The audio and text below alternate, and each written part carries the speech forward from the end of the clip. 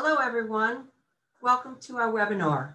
My name is Sue Barros, and I'm the Director of Enrollment Management for the University of Queensland Ochsner Clinical School.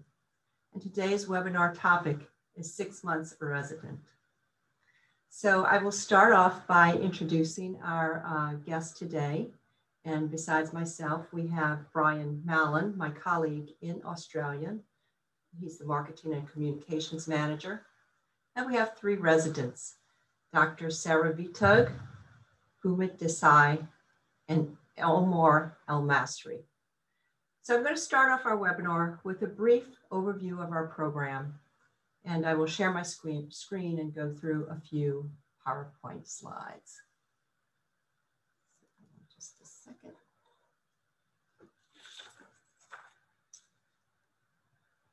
Okay.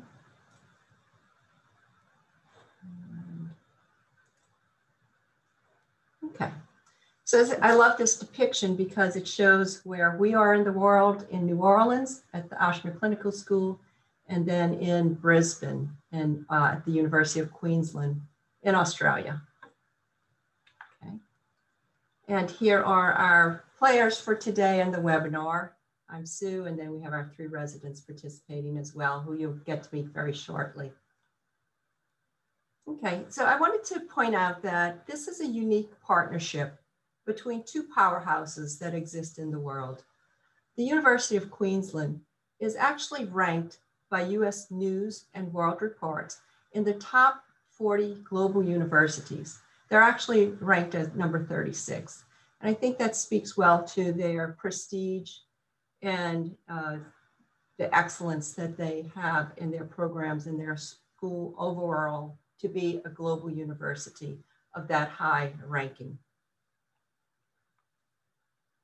Then Ochsner Health System, located in New Orleans, is growing throughout the whole Gulf South, and there's even locations throughout the US. It's a huge training facility. It's excellent for our residents training program and our medical students when they do their clinical rotations. So they're growing, they're innovative, and very impressive. So this is a joint program between these 2 powerhouses, which leads to the excellence of the overall program. So it's 4 years of study. Our match rate is very good. Last year was overall 95.4% match. You are eligible to take the ECFMG, which enables you to practice medicine on both continents. And we have student residents throughout all of US. And you can qualify to either practice in the US or in Australia. I want to point out that we have research opportunities, which are really unique. You can piggyback your MD degree with one of these. And I know we have Sarah Vitug, our physician, who is also taken advantage of the master's philosophy. And you will be hearing more from her about that today as well. Here are some of our requirements. We do have an MCAT requirement of 5.0 minimum. For GPA, we require a B average. And we will have some prerequisites, which I'll show you on our next slide. But that's our only prerequisite. So it is different than applying through AMCAS. You don't have to have the 10 prerequisites with organic chemistry and biology, all of that. It's only 2 prerequisites, which I'll show you shortly. And then we have a free online application as well, with no secondary application required. Once you qualify for or meet these minimums, you're ranked and possibly invited for an interview, a multiple mini interview. So we don't require that you submit a personal statement or letters of recommendation. This is actually how we find those soft skills that you have, is through our multiple mini interview. Here's our prerequisites. We require that you now have integrative cell and tissue biology and a systems physiology course. We find that students who have these courses tend to do well in their program. What we'd ask you to do is find your syllabus or your course description and submit that to us so we can review and see if that qualifies and fulfills the requirement. This is some cohort demographics. As you can see, male, female is split. Our average age is 25, average MCAT 508. And here's our average GPA for master's holder, those that hold master's and those that hold bachelor's degree. So I would like that you join our mailing list, and you can do that two ways: by clicking on that link for Engage UQ, edu.au, Ochsner MD, or you can send your information. To join our mailing list, we need your first and last name, your email address, phone number, home state, and the year that you intend to start the program. And here are our residents. And I'm going to stop sharing our screen, and we'll be hearing from them shortly. I have a few questions to ask, and our chat room is open, so you can start submitting your questions that you have for our residents. Now keep in mind, they've only been on their job and their internships and residency for 6 months now, so I'm sure they're very busy. And I'll stop sharing my screen and we will hear from them shortly. So hello, welcome physicians. Thank you for joining us. And I'd like to start off by having each of you introduce yourself. Possibly can tell us your hometown and where you're going, where did you go for undergraduate, and where you are for your residency and your specialty. So Dr. Vitug, would you like to start? Hi, everyone. Thank you so much for coming on to this chat. We really do appreciate it. Hopefully you find this informative, and we'll do our best to stay awake and give you as much insight as possible.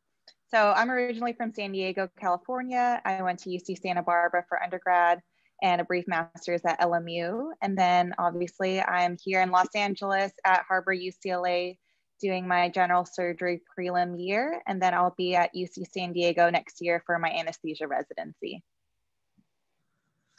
Thank you so much. And Dr. El Masri? So hi, everyone.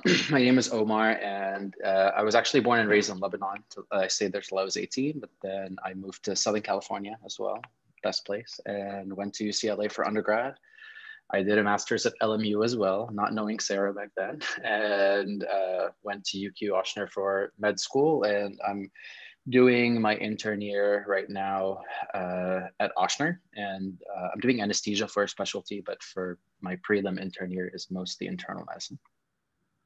Excellent, thank you. And Dr. Desai. Hello, everyone. My name's Boomin Desai. I'm not from California. I'm actually local from Baton Rouge. Went to LSU for my undergrad, and then doing my orthopedic surgery residency here at Ochsner in New Orleans. Thank you. Well, I'd like to talk about how did you find the transition from medical school to your residency and your internship? So first, can you explain the difference between internship and residency in case any of our viewers are not sure how they relate? And Dr. Desai, we'll start with you. Sure. So I guess for me, it's a little bit different. Orthopedics is a 5-year program. So our intern year, while we do 6 months of general surgery and 6 months of orthopedics, it's all integrated within the 5-year program. Omar and Sarah can actually probably talk a little bit better about the difference between their internship, which is in medicine, before they go, or surgery, before they go into their field. I don't know, Omar, you want to chime in?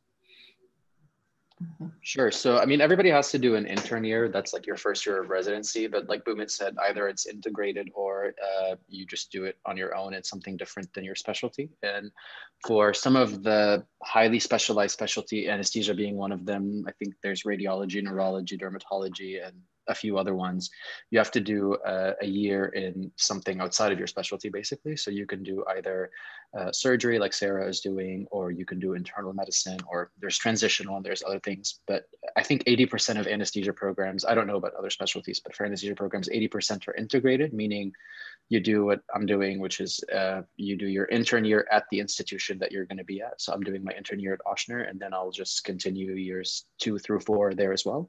And the other 20 or so percent are, they're not integrated. They are advanced, meaning you do your anesthesia years at a specific place, and then you have to, you know, secure a prelim year either in surgery or internal medicine somewhere else. But both are like good options, and I'm sure Sarah and I are both enjoying our experiences in different ways. Hey, how did you find your transition from being a medical student to starting your internship and residency? Was that full on difficult, or was it a smooth transition? Talk a little bit about the change that you experienced from you're entering the work world now. You're not just a student anymore. For me, so I think the biggest difference is that there's accountability and responsibility now. You know, as a medical student, you're there to learn. You're given times to show up. You're in a, you know, constrained environment. You know, what you learn and how hard you work is completely up to you. But at the end of the day, you have a structure. In residency, it's a whole new ballgame. You're doing a lot of the same things, but now you're responsible for patients. You have upper levels. You're part of a team. You know, you have attendings that you work with who expect certain, you know, standards.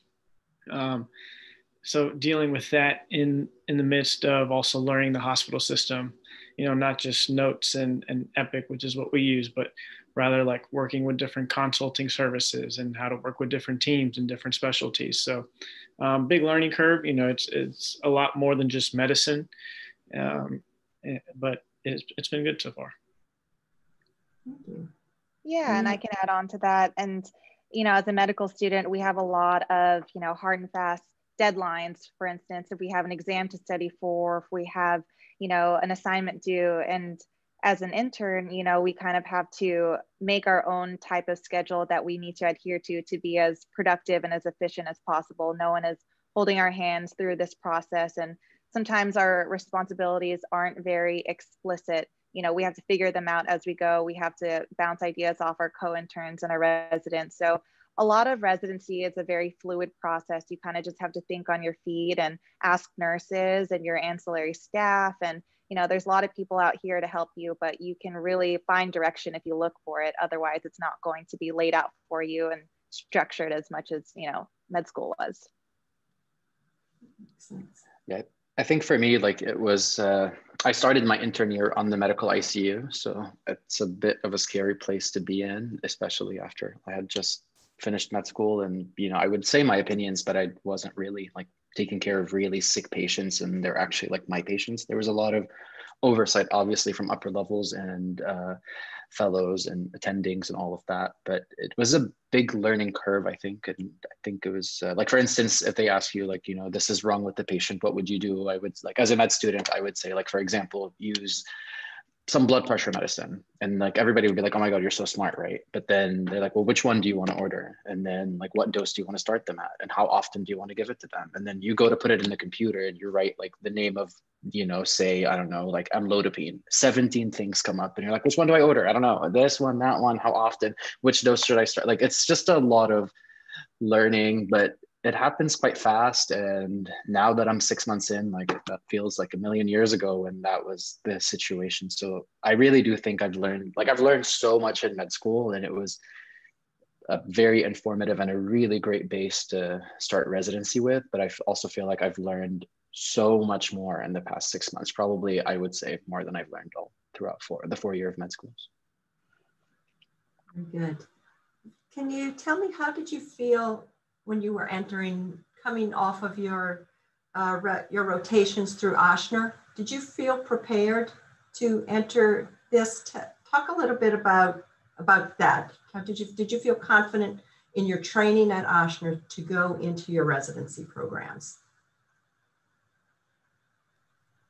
Yeah, you know, I did actually feel prepared in terms of taking a thorough history and performing a physical exam. But, you know, we did, or I felt a little rusty, you know, coming off our 6-month break. You know, we haven't done any clinical rotations, and then getting thrown into intern year was a little bit of, you know, an uphill climb, but, you know, we pick it up real easily. And, you know, I think having studied for the step 3 exam, you know, just to sharpen up prior to intern year was actually a really good move, just because some of our clinical knowledge was, you know, one more pass through before we actually give this real job, you know, a go. And so I felt like our really strong history and exam skills from, you know, all throughout years 1 through 4 of UQ Ochsner really teed us up well. And then all our studying, you know, in that 6 months leading up to actually starting intern year turned, you know, put me into a really nice position to hit the ground running. I think for me, yeah, like I mean, I second Sarah. I thought we had great training. I think we worked under amazing attendings and residents and fellows in different specialties. So I felt ready. Boomit and I probably had a little bit of an advantage in that we actually stayed in the system, and it was like really nice to go on the first day and see Dr. Jane, who like I had worked with in the IC before. She was like, "Hey, Omar, like, you know," like I was like, "Okay, I'm not so scared." And but I definitely felt like, yeah, like Sarah said, I studied for step 3 during the break, and I thought that was good and helpful to keep some medicine facts like fresh in our mind. And I definitely think that, you know, like the clinical skills that I've learned, and just like my interaction with patients and how to be empathetic, and, you know, basically like help them with their fears and whatnot, also came in handy like a lot, which is something that you don't learn as much I mean, you do actually learn it a lot in UQ, because there's a big focus on that from early on, but you definitely hone it down a lot more in 3rd and 4th year at Ochsner. Yeah, and certainly being in Australia for the first 2 years and being in that hospital system, you get to see how that's different. But once you get back to New Orleans, I mean, Ochsner is, you know, the largest healthcare system in Louisiana, with so many residency programs. Now there's a medical school. The faculty are more than well equipped to teach, and we have some, you know, really great faculty. So from a teaching standpoint, I don't think there's anything different from our rotations as, you know, US MDs when it comes to years 3 and 4. And that's in the quality of teaching, and also probably in the exposure that we get. You know, we go to different hospitals around the city, whether it's internal medicine, different surgery specialties, or OBGYN, you know, whatever it may be. Well, Dr. Desai, it leads me to my next question. Since you're now in your residency and working with other residents from all over the US that have entered the match and also wound up in your same location, can you tell any difference between your training and others' training? How do you compare with your colleagues? You know, I wouldn't say that I feel any different, or there's some lack in the education that we received compared to anyone else. I mean, everyone comes in day 1 of residency as a bright-eyed, bushy-tailed intern, you know, and yeah, the work that you put in from day 1 and your background in medicine will obviously help you, but there's no disadvantage or you know, differences coming out of our program compared to other residents. I think I like skills wise and educational wise, I totally agree. One thing that I've noticed, and maybe this is just like my bias, but I felt like our classmates and people that we trained with are a bit more like, you know, we want to work hard, we want to learn, but they were more fun to be around. They were like, had other aspects that were a lot more interesting about their personalities, and like to have fun and do other things. And that's not to say that some of my co-residents and interns that trained elsewhere didn't have that, but I felt like our class, maybe it's my class specifically, but like in general, the UQ Ochsner cohort had a bit more interesting personalities than some of the other people. But like on a training wise, I felt equally trained as anybody else. I didn't feel like I was behind or that far, you know, ahead of people. Mm-hmm. Okay, well, one question I'm curious about is that you started your residency during the pandemic. How did that affect your daily life and your training? Do you have any comments about that? Yeah, I mean, I think it's been hectic for a lot of us. I think I can talk for like us at Ochsner, and Louisiana's numbers are high, but they're not as high as like California right now. So maybe like Sarah has a different perspective. But even here, like the hospital is swamped. The hospital is at double capacity is what it would usually be at this point. And the problem is there's not a lot of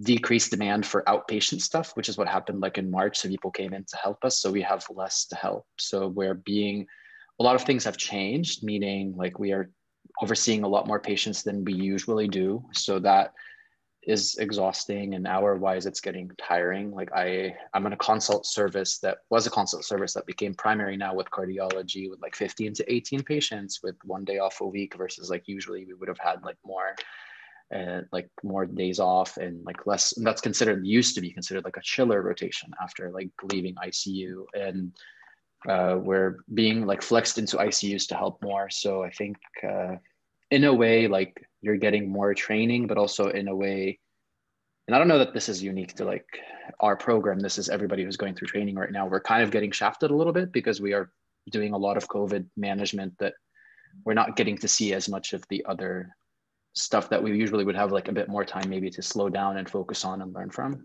But I don't know that that's unique to like our program. That's probably everybody in training right now. Yeah, and just to build off that, being in Los Angeles, having been, one of the hardest hit counties in the US, a lot of our care has been shifted towards, a crisis standard of care. And, as a physician entering this workforce at this time, it's almost all we know.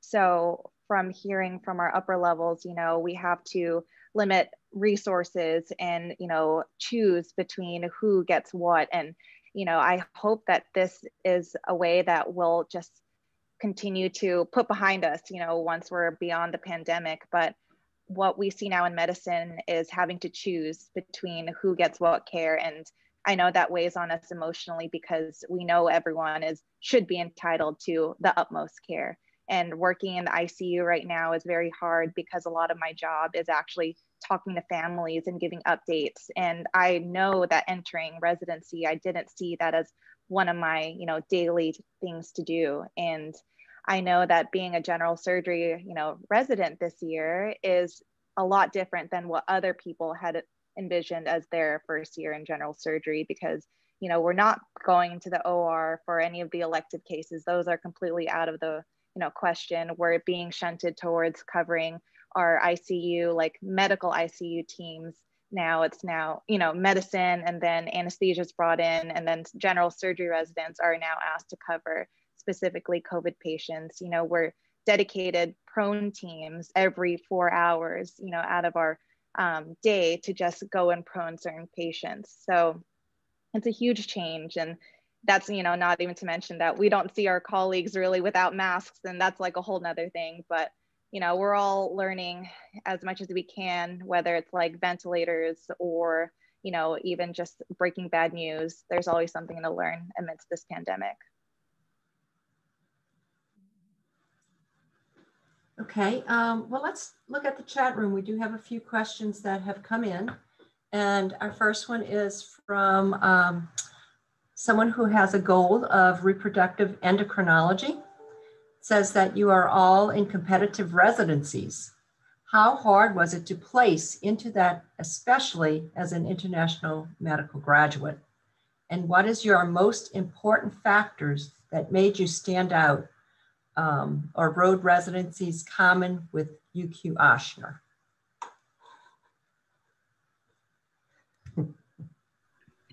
I mean, you have 3 examples right here of competitive specialties in different places around the country. I mean, just from our class, we have people matching neurosurgery and general surgery and other very competitive places, not only just specialties too. So I think it's 100% dependent on how hard you work, and your step 1 scores have a lot to do with it. So the opportunities are there.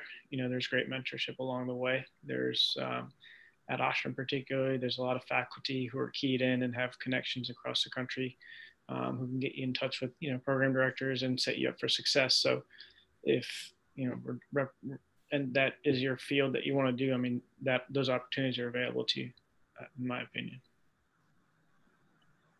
I also think we have a growing network of people matching into a lot of places, and oftentimes we're pretty hardworking, and people who are not familiar with our program, we're like, I think my class was our class, us three, was the 7th class to graduate, and like we're placing in really great places, and that opens doors. And I know, like, for reproductive endocrinology, I think most people do it through like either like urology if you're interested in the male side, or you can do it from OBGYN from the female side. And one of my roommates last year matched at University of Hawaii, which is like the only OBGYN program in the state, and she had like really great interviews elsewhere. So I think the question might have said something about SoCal. So yeah, she had interviews there, and so the options are there. And like Boomit said, I think there's a lot of hard work from our end, whether that's studying and like being really good on your rotations and applying yourself. And I think, yeah, we have a good network and a system that works to place us well as well.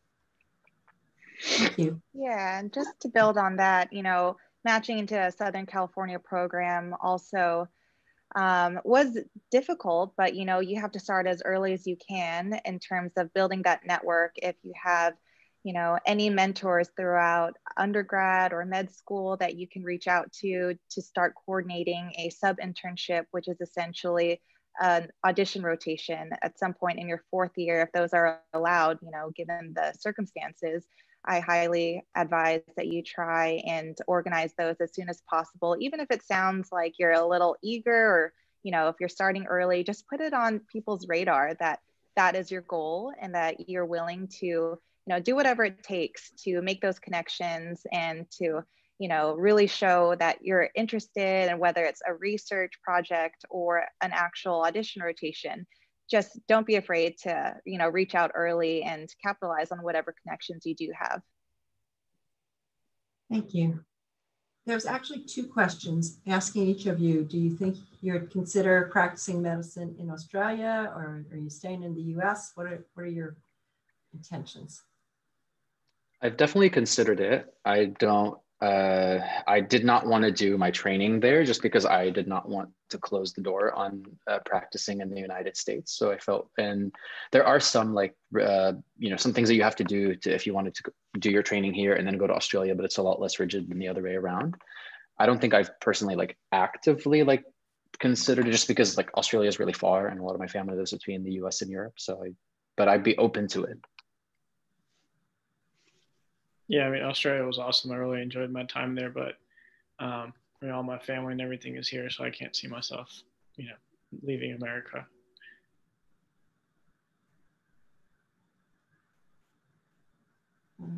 And okay, so our next question, I'm sorry, let me get that, is how do things change with the pass-fail of step 1? Will more emphasis be placed on step 2?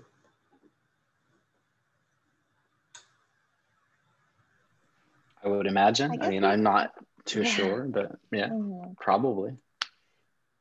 I agree. I don't think that there's going to be, much of a differentiation unless there's a quantitative score, but, you just have to give it your all every step of the way, whether it's, quantitative or not. You really do just have to go for it. Okay. Well, how many residency programs did you apply to for all panelists? And why did you select Ochsner over other programs? Ochsner for school. So I think the number of programs that this average applied to differs very widely by specialty. Last year for orthopedic surgery, the average applicant was applying anywhere between 80 to 90 programs. So I was somewhere in that ballpark. With the more competitive specialties, you'll see that people often throw a wide net. And that's the growing trend. And so every year now, I think the common theme in orthopedic has become apply to every program in the country, if you can. So I think it varies by the specialty. And then why Ochsner? So as a 3rd and 4th year med student, I spent a lot of time with the orthopedics team here. So the biggest thing for me was fit. And I wanted to be close to my family in Baton Rouge, which is just an hour and a half away. So it came down to fit for me. Yeah, and for me, I, casted a wide net as well. I applied to, almost 100 programs that were specifically anesthesia. And then with some of my, programs that I was interested in were advanced programs, meaning you start as a second year resident. So you have to apply to a handful of preliminary programs as well. And so, there's always a factor of how much money do I want to spend on this process. And you really have to just, think about how, like, can I get the number of interviews that I think I can get with this number that I apply to. So it boils down to strategy in the long run. But I know this past year was a little different, obviously, with not having to travel anywhere. But when we were all applying, it's just how much can I feed into this process and what are my chances with this number of programs. But go big or go home, you have to apply to as much as possible. It boils down to a numbers game. Yeah, I think I probably applied in like 80, like mid 80s somewhere, I think, for programs. I think I agree with Sarah and Boomit. Like, it depends on your specialty and it depends on your preference. Like, do you want to be in a particular geographic location?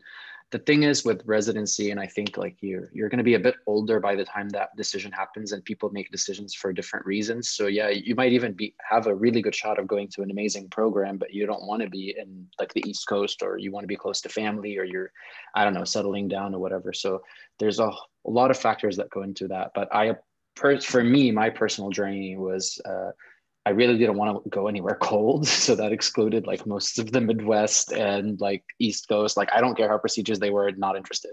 And then I didn't want to go like deeper in the South than New Orleans, because I personally love New Orleans and had a great time here. And the anesthesia department at Ochsner, I think, is phenomenal. And I'm probably biased, but yeah, like I thought I was also a good fit for the program here, like Boomit said. And so I was like, I either want to be in Southern California back home, because I think that's where I want to end up eventually, or I would rather stay in New Orleans to do my training. So that was my rationale for staying. And I thought I would have an amazing training at Ochsner, because you look at their fellowship matches for anesthesia specifically and where they place people. And that's something that it is an important factor when you do decide. And they have great matches for fellowship, and I'm going to have great training, and I'm in a city that I love. And so that was the main factor.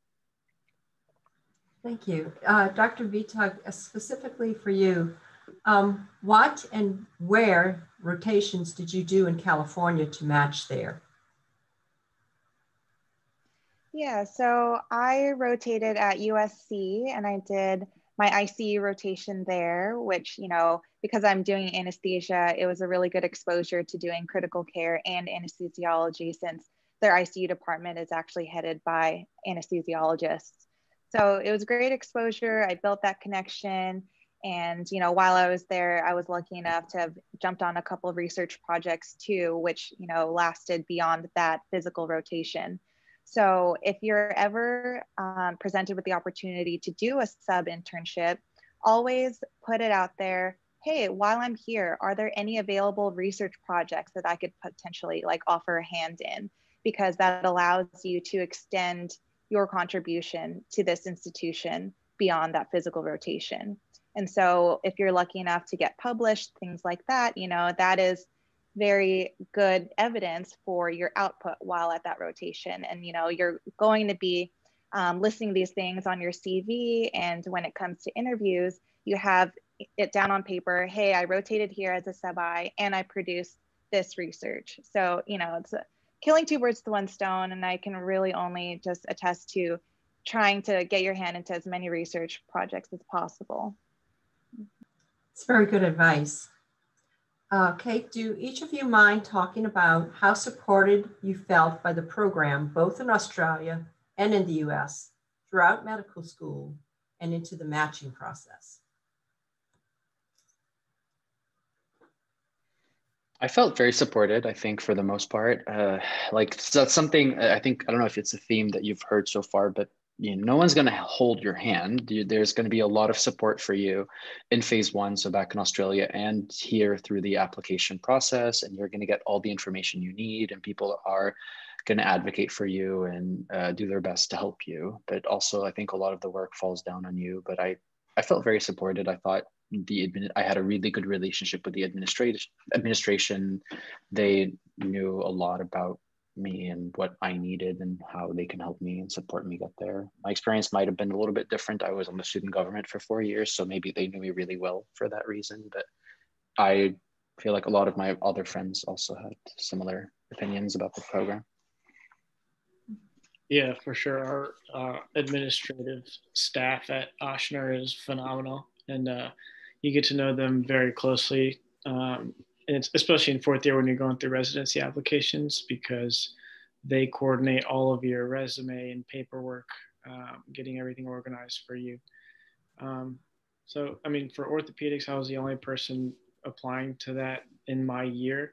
So, in some ways, I don't know if that's a good or a bad thing. So, there wasn't that support system from other students, but whenever I had a question, the administration was definitely helpful anytime I needed it.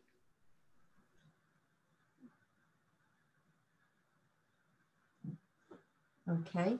Our next question is about life in Brisbane. So our group would like to thank you for taking time out of your busy schedule to join us and give us this information. But did you find that transition easy in Brisbane? And what were some of your favorite things about living there? Yeah, I know looking back, I always enjoyed just having a melting pot of friends. There was a huge representation of Canadians and people from New Zealand, and that was just a phenomenal opportunity to meet people from all parts of the world. And when I felt as if, we had just finished an exam, it was just a great opportunity to travel outside of Brisbane and seeing Sydney and Melbourne and going to, New Zealand on a 3-day weekend. If you're someone who likes to just go out on a whim and see new places and study on the airplane, do things like that, it's a great opportunity to both, work hard, play hard. You'll get your work done and you'll find a way to travel. So that was my favorite part about being abroad and in Brisbane, and having a ton of friends who are equally as, adventurous and free-spirited to do things like that in your free time.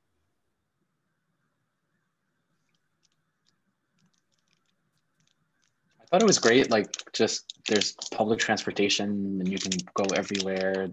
You're very close and you can travel while you're in Australia. Like, because a lot of us got to go to a bunch of places. Like, I traveled a bunch in Southeast Asia and went to New Zealand and went to different parts of Australia, which I don't know how many. I mean, I do know my friends who went to US med schools did not have similar opportunities. So it was really great in that way. And I mean, I got to meet fun people. Like I said earlier, I think our people are funner than other places. Yeah, moving to Brisbane was relatively easy, considering the fact that you're moving to the other side of the world. It's easy to assimilate. Like Omar said, the public transport is phenomenal. Not having a car for 2 years was actually really nice.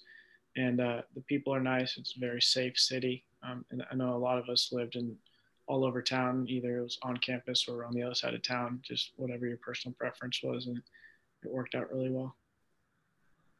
Do you think that most people got their first choice at residency? I don't know I don't know how many people got their number one choice, but the top 3 people who got like their top 3, I think it was like 80 something % or something like that, if I'm not mistaken. But it was a high number of people who got their one of their top 3 choices. So it was pretty high, but I don't know how many got like specifically their number one choice. I don't know if you guys have access to that data. We do. Okay, so Dr. Desai, a question for you. What sort of extracurricular activities would you recommend for someone that wants to go into orthopedics? One of the things that I did that I thought was helpful was get involved in research. I actually I didn't focus on research as an extracurricular my first 2 years of med school, but I really got involved third year. And then, our Ochsner program at that time there was just a lot of opportunities, and I dove in head first and basically just took advantage of any opportunity that came about, and that really helped, not just in terms of putting things on my resume, but getting to make personal connections with people. I would say that was actually a bigger advantage than any of the publications or abstracts or anything you can put on paper. Thank you. Our next question is about research as well. And I know that Dr. Vitug took advantage of the research opportunities to get the master's in philosophy. But the question is, what research, if any, were you all involved in, and what extracurricular as well?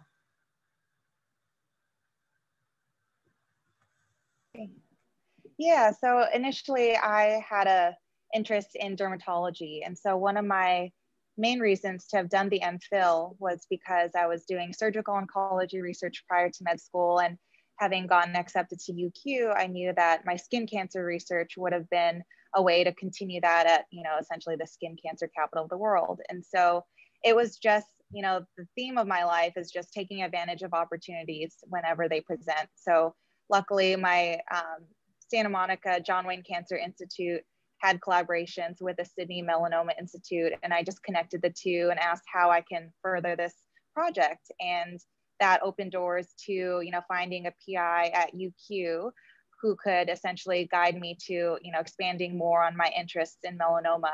And I kind of just like followed it until I realized I didn't actually want to do dermatology. I wanted to be in more of a surgical setting. And although I'm not pursuing, a career in dermatology, I know that an MPhil was 100% one thing that boosted me into my, application process, because having research to talk about is always something that I know people will, want to know more about, especially if you're going to an academic institution. So for instance, when I was interviewing at UCSD, they designated one of the interview panelists as a straight PhD molecular biologist who just wanted to talk research. And so I felt like because I had, that in my tool shed, it was just something that I felt comfortable with. And I know that would have been difficult for other applicants who didn't have research in their wheelhouse. So, I think if you have a research interest, just see it out until you don't want to do it anymore, but obviously understand that it's going to help you in the long run. All right. Any other comments? All right. I mean, I think we all got involved with research to a certain extent, and I've worked on some projects, and I think, yeah, like Sarah said, like it just shows a level of like interest in the field, and they want to see that you want to make the field better and to like advance obviously the field and the department at wherever institute you're interviewing at. I think there's other extracurriculars as well that you can do. So I think like be true to who you are, and I think that shows on the interview. So like if you're interested, like for me, I was interested in like, I used to be a high school teacher, and I'm interested in like the education side of things. And that's why I was involved with the student government. And that's something that I think my CV and my application like really spoke to that a lot. And I think like leadership and stuff like that are important for me. So people saw that and commented on that. And on top, so there's other things, if you like volunteering is your thing and giving back, and like then do that, like, on top of like obviously still do research and all of those things, but do whatever speaks to you and wherever you think you see yourself in going in that niche later on in your specialty. Okay, thank you. So Dr. Vitug, a few more questions about your rotation.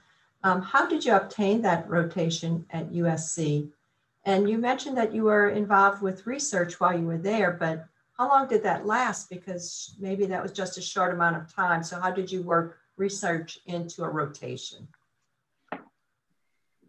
Yeah, so while I was on my anesthesia elective at Ochsner, one of my mentors was Dr. Kowaleski, who is quite senior in anesthesia, and he actually did his anesthesia residency at USC. So it's always making conversation with who your mentors are in terms of where they trained and, who do they know?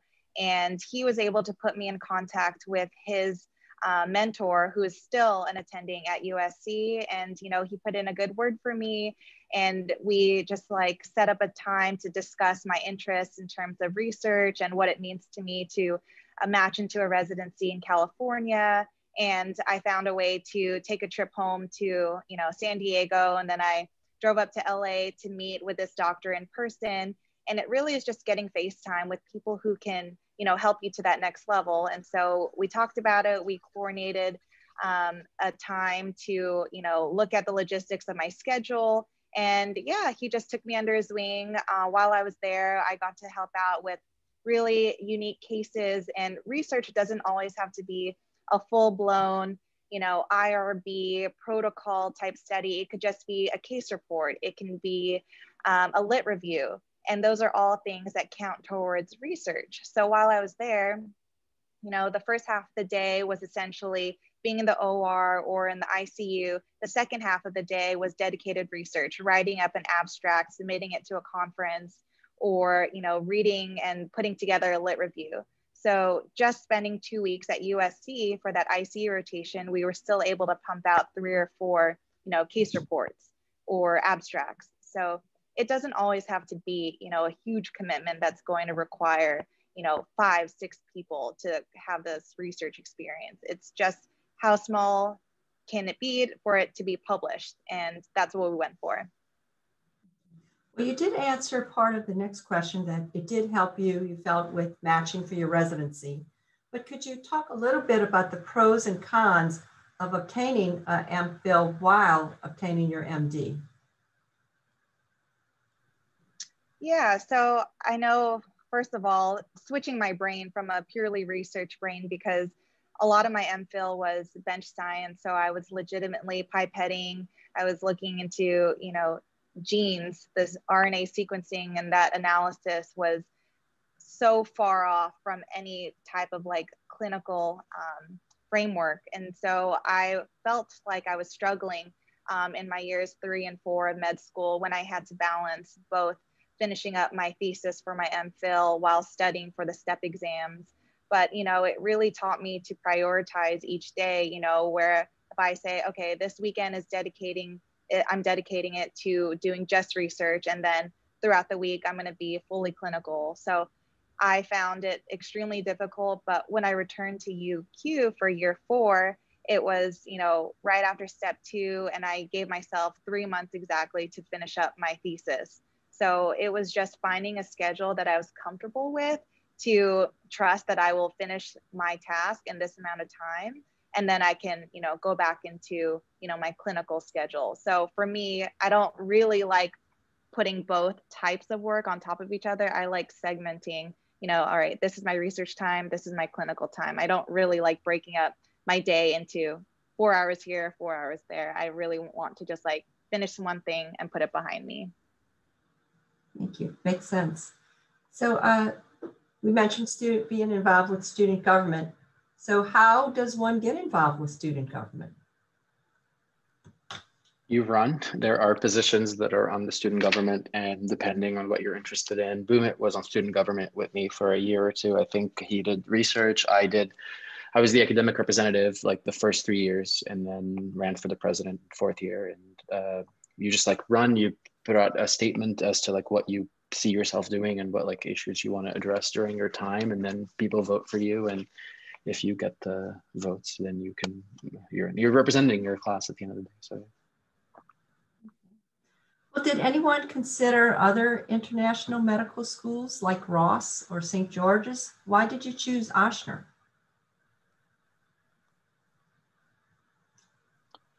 I personally didn't. But I applied to St. George, and then what it came down to was being able to come back to New Orleans for rotations, because I was familiar with the Ochsner system, and I knew that if you're doing rotations at Ochsner, it was this is where my family and I like grew up going to see our doctors. So I knew it was a good healthcare system to be a part of, and I would get a good teaching experience there.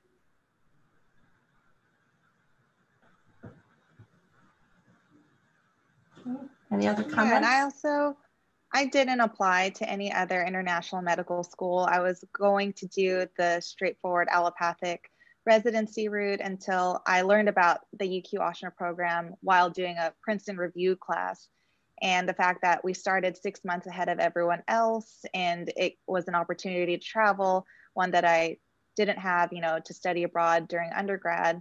I just felt like that this was a way to kind of check all the boxes for me to travel and to study and to kind of do it all. And being able to live in New Orleans, you know, on our way back was also another, you know, thing that I really wanted to experience. So for me, it checked the traveling box, the med school box, and I thought that that was the best fit as well. I agree with Sarah. Like, I didn't consider even applying because for similar reasons, and I wanted the whole idea of experiencing a different healthcare system than the United States. And I have family in Australia. And one thing, and this is not like talking down, like you med schools in the Caribbean, but I didn't want to go to a school that's set up for me. Like I wanted a school that existed in and of itself for like 100 years and is ranked in the top like 40 or whatever internationally in a degree that's like everybody knows about it. So that was my personal bias. And I'm sure there are amazing physicians that I have worked with at Ochsner and elsewhere that have went to Caribbean schools and did great. So this is not to talk about the quality of their training, but for me, that was one of my factors as well, on top of what Sarah said. Okay. Well, our next question is about clinical experience. And I know that in your first 2 years, you do get early patient contact while in Australia. So the question is there any comparisons between working clinically in Australia and the US?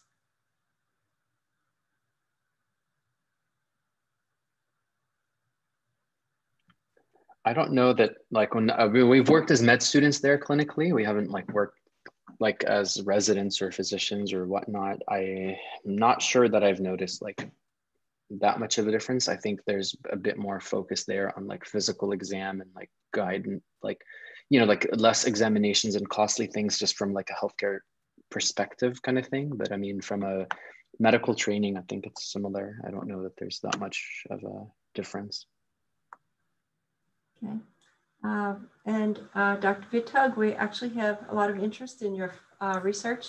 So could you expand a little bit more on pursuing either a doctor of philosophy or the master's of philosophy while you're in working on your medical degree? Sure. So essentially, while you do a higher degree by research, which is that umbrella term that is both MPhil and PhD, the MPhil is essentially your halfway point to a PhD. So you're always offered the opportunity to upgrade from your master's to a PhD. I know a couple of my colleagues did, and they were successful. However, you know, a PhD compressed into 3 years is extremely difficult. And I knew that I only wanted to do a master's degree because I felt like that would have been enough of an edge to go into, you know, applying to some competitive residency.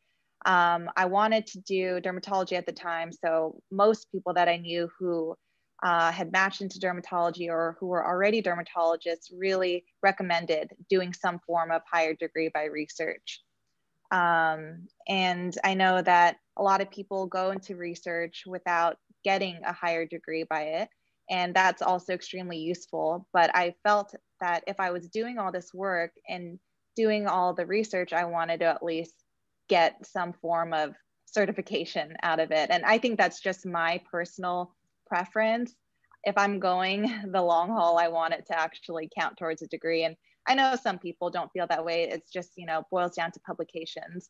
But, you know, it was great to have stayed an extra year in Australia because I took a year off where it was full MPhil between years 2 and 3 of medicine.